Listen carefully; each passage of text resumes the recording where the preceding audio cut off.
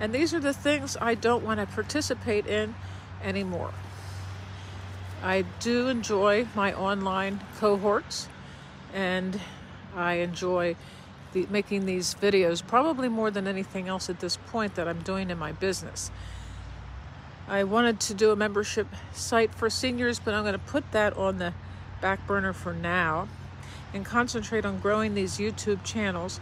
I just heard Evan Carmichael say that just say I wanted to publish a book, and if I wanted to do that, having a shorts channel and creating 3 to 4 shorts a day would help enhance them. If I had over 100,000 subscribers, it would help getting a book deal.